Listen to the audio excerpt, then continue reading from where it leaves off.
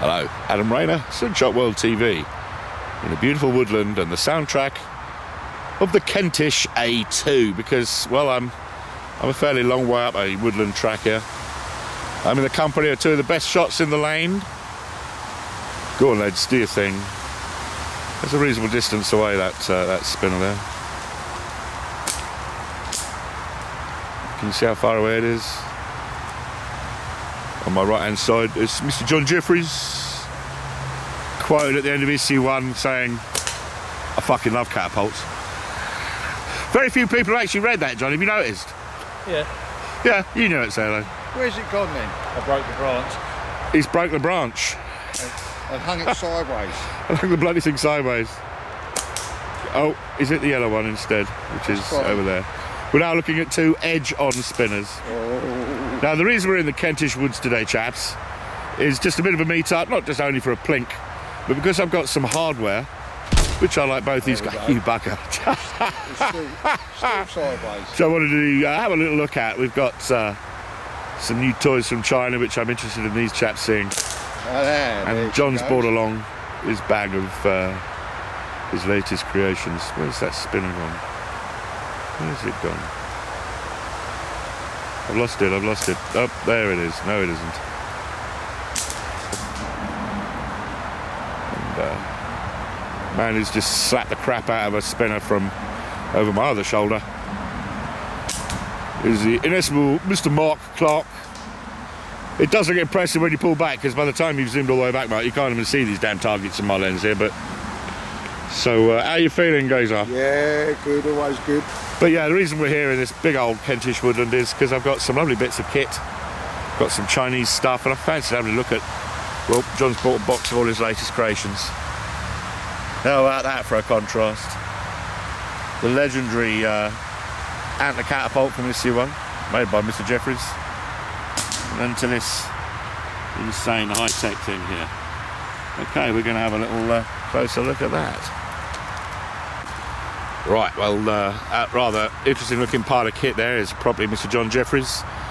Some rather handsome bits from Mr. Paul Doyle Leathercraft there, yes? Yeah. He's a talented man, isn't he? He does make just beautiful bits of kit. Did you know about him long before you... obviously I'd met him because of the magazine and stuff, but...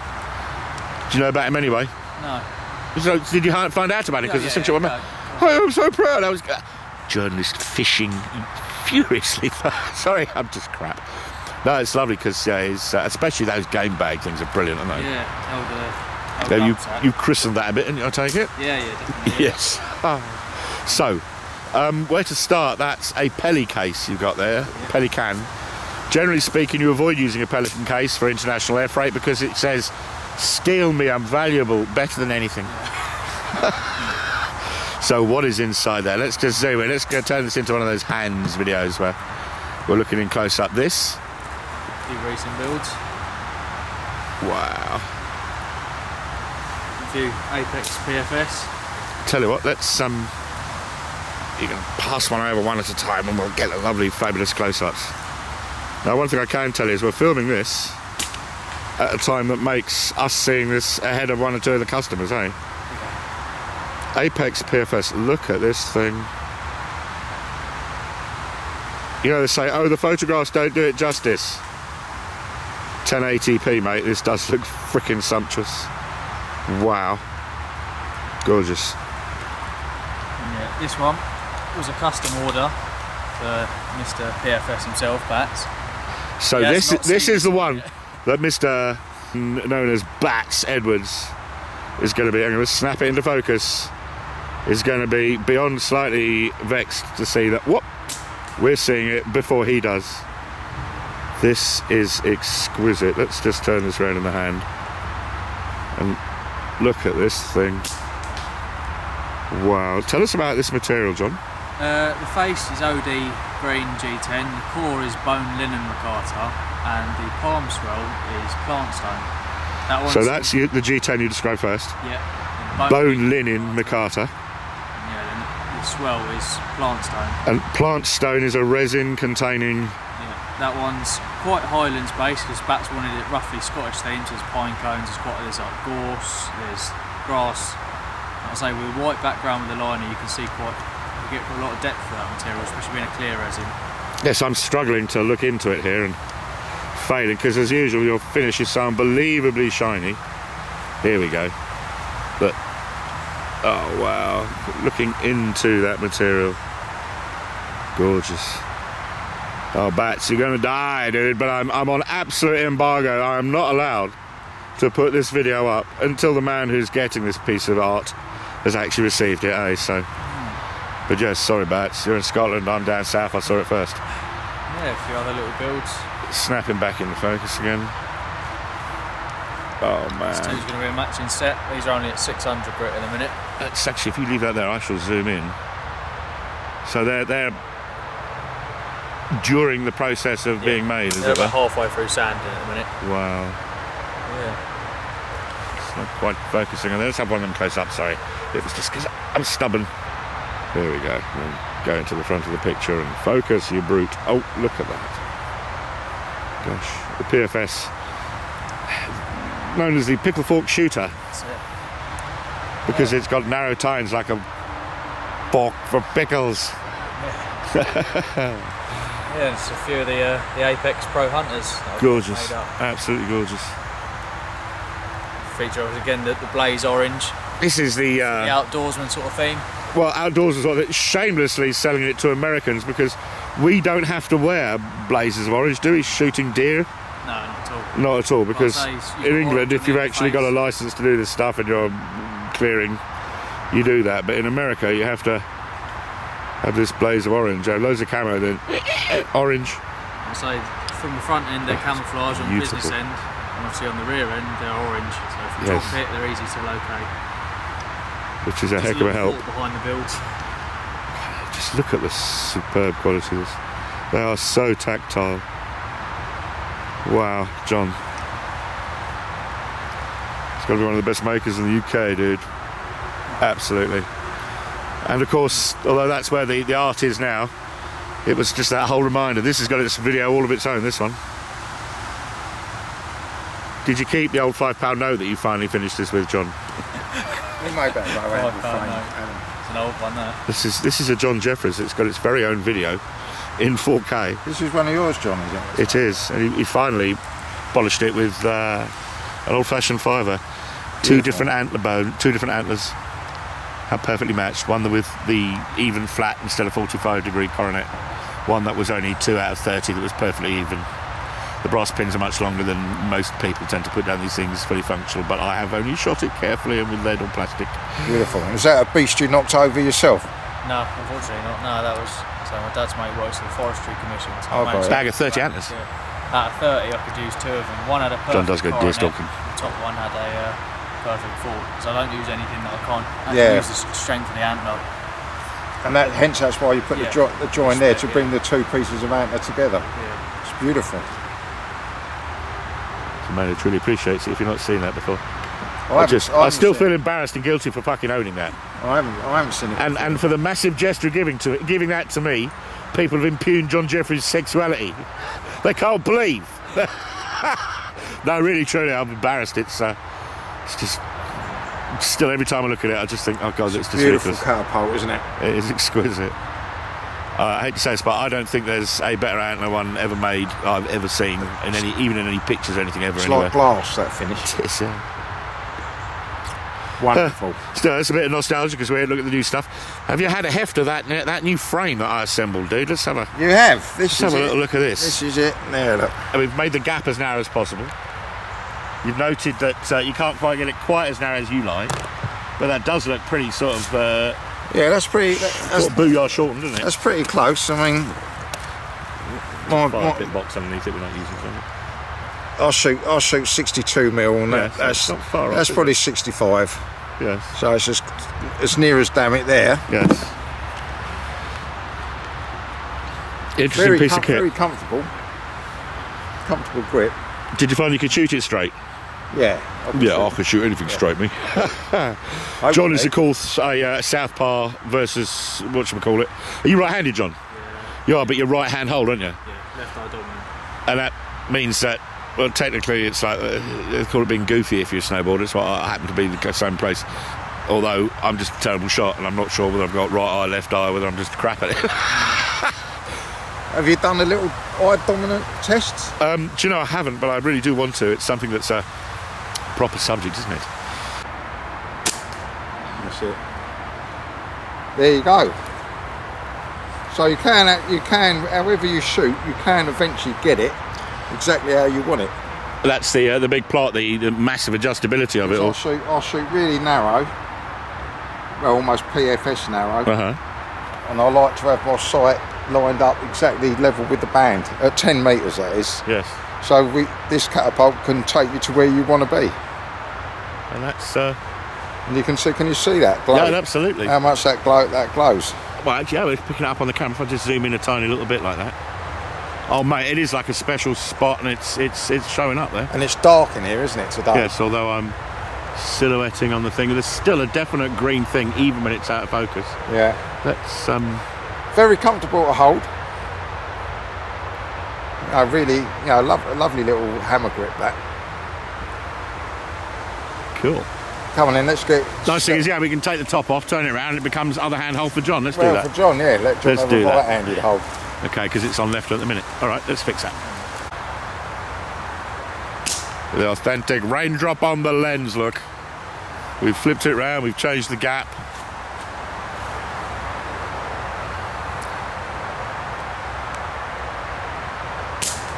Well done, John. Just smacking the crap out of the spinners down there. What are you shooting at over there? Let's have a look. Hot. Let's zoom in there.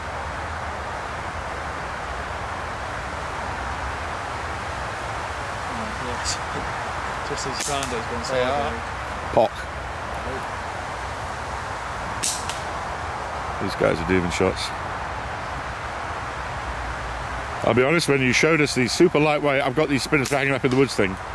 The only thing I thought was, are they going to hang up at 90 degrees to the trunk? Curses.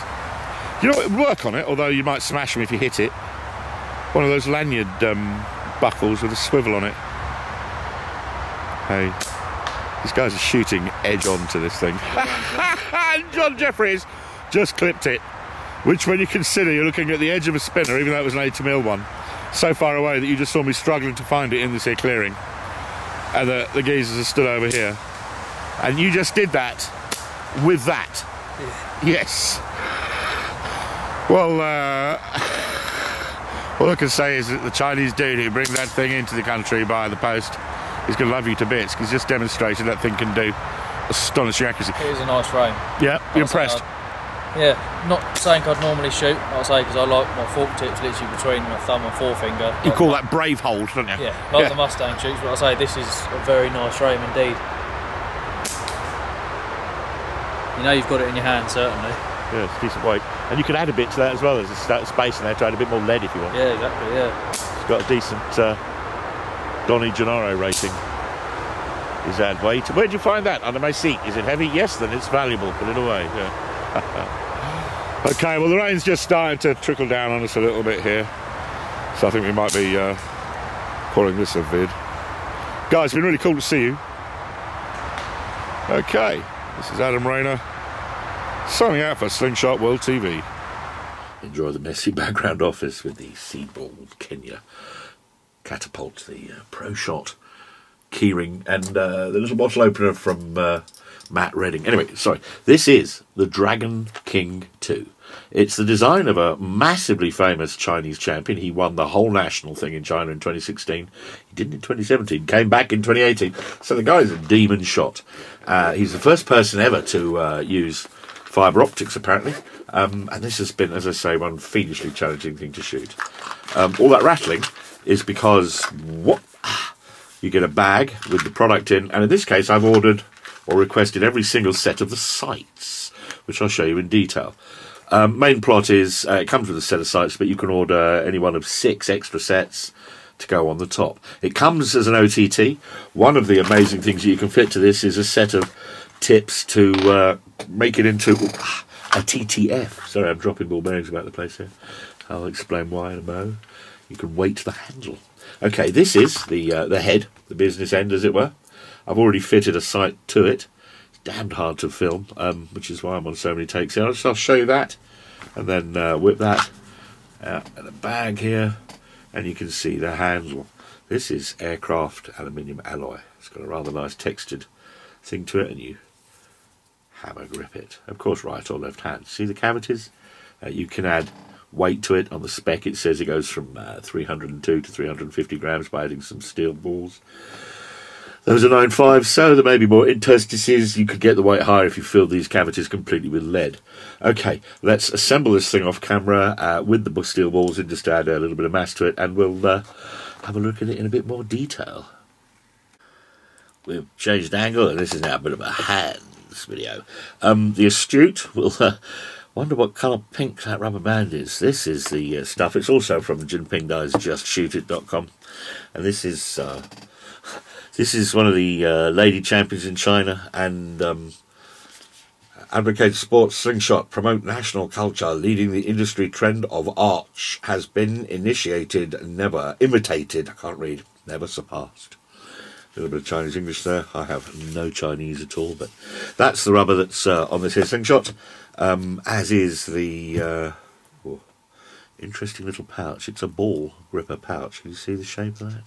Anyway, we digress. That's the software. Back to the hardware and the Dragon King 2, $85 plus an extra $10 if you have a selection of sights. One thing that I've failed to do in previous takes, and I won't in this one, is point out that you do get the most wonderful pack of spares. There's chunks of fibre optic in there. That's better. And Allen keys and all the little fiddly bits that can fall out and disappear you get. Now, here's about the sights. Let's take you through the sights. First of all, they clip onto one or other of these blocks, and the blocks can move left and right. That's the bit that's facing you as you're holding it. If we turn it around, you can actually see that there's a whole bunch of reticulations and stuff on there. Right, I'll tell you what I'm going to do now. We'll break this shot, refocus again, and go for extreme macro, fixed focus. Okay, guys, here we are. Let's check out the details on the Dragon King 2. Here's the reticulations, all the little ruler marks, and you can move these two blocks left and right to change the gap. I think the minimum gap is 62 mil, and the biggest is 115. So you can match, if you are fortunate enough to be an expert and know what your width is, you can do that. And the sights, you can clip them into each end. There's a little hole there, and as you can see, I've fitted this into the side of the frame that when I'm holding it, hammer grip, comes so like that. It's upright for a TTF use. Right, let's get in a little bit closer on these here sights. Let's try a super macro. Now, as well as the main sight arrays, you get two of these little devices which are to bolt on to give you more sort of height references. Thing is, the one thing they haven't got lots and lots of in their factory is time for lots of tiny precision work. So you get these little bits of fibre optic. And here's how you fit them. It's taken me a little bit of effort to work out how to do this. I've even had to play with the camera. Plot is, you take a nice hot flame and you blob the end like that. Blob. And that just creates a bigger piece to gather the light up. Take about umpteen, a whole lot harder to do than it looks. Little tiny piece of fibre optic, little piece of metal. Cut it off. Is that on camera? Yes, it is. Oh, it's probably painful to watch. Oh. Wobble, wobble, wobble. It's nervous. This is about take 16. Okay, now, having got the thing through there, you just blob the other side. Okay, we've got that in focus. Yes, we have. Quick, in comes the heat. Whoop, there we go. That. Is that one fitted? A little bit brave, but let's see if I can just do it with my fingers this time, instead of pouncing around with a wobbly pair of pliers. Oh, sorry, I went off camera there, but there's the red one. Okay, let's just give that a quick blob. Whoa. The thing about doing that is you get a swollen end at each bit. And, well, if I bring in the Blue Peter one, here's one I prepared earlier. So let's get that focus. This one here is, whoops, the twofer. Right, so that's that little part. As appallingly filmed as it is, that's as good as I can do it. But yeah, that's how you add the little bits of fibre optic if you need to repair them. Right, here we are in close-up vision, complete with the sound of Kango hammers in the background. The frame's got a little bit of printing underneath it. And this is those reticulations, again, as I keep calling them, the little lines that enable you to make sure you've got it the same amount on each side. There's 2 Allen keys to hold that chunky block on that side, 2 Allen headed, I should say 2 Allen keys, 2 Allen headed bolts, and 1 on that side. The goldeny one that you can see actually on the movable part is, in this case, the one, whoops, that anchors the shaft that your sight goes on. So there are 2 sizes of shaft. There's each one comes with both. Sorry about the appalling manicure. There's the long one, that's on a short one. That is what's left in each of these boxes, a long and a short shaft, and that enables you to adjust the up and down of the whole sighting system. Right, now, as well as the main sighting piece, and let's just have a quick look at those. There's, again, awful manicure, you've got just a single fibre optic one, if that's what you'd prefer. I've got a fibre optic across, so that's 2. You've got another one which is an interesting shape. It depends on how you get distracted or not. You might prefer that to be stood off and be a little bit more precise about how you're doing it.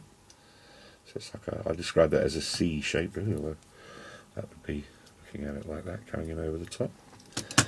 And then we've got this one, which is just a crosshair on its own, if that's what you prefer.